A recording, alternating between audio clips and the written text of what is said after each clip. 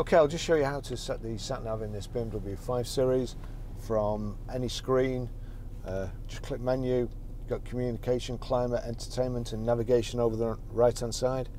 Knock the eye control over to the right hand side. It's gone straight onto new destination there, but if it's not, it would normally come on the top line there, navigation, onboard info, address. So navigation, click down, new destination, click. Address input, so yes again, click backwards towards you. Normally United Kingdom would already be in here, but I've deleted all the information. So if for argument's sake yours isn't, just click on United Kingdom, and then it goes down to city.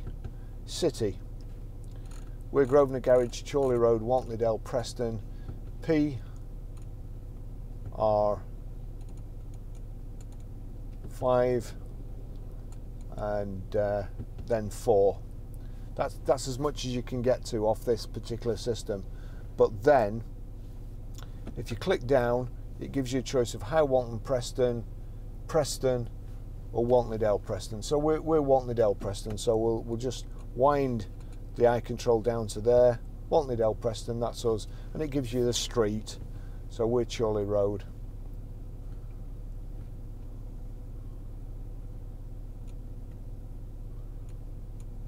Onto C, H, it should, there you go, it's defaulted to Chorley Road. So that's it.